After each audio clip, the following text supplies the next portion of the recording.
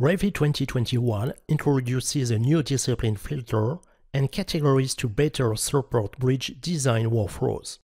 A new infrastructure category filter has been added. 26 new model categories and subcategories have been added to Revit, as well as 20 new annotation categories. These categories help manage the display of bridge-related elements. As an example, you can define a filter for bridge piers and use it to change the color of bridge piers to blue in a 3D view. This will make it easier to locate such elements and understand their function in your model. You can import bridge and tunnels from InfraWorks and perform detailing in Revit, adding structural reinforcement, creating parts and assemblies, and completing documentation.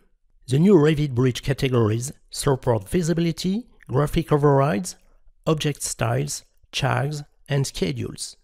For example, you can generate a pier schedule with accurate quantities using fields available for bridges under the infrastructure discipline.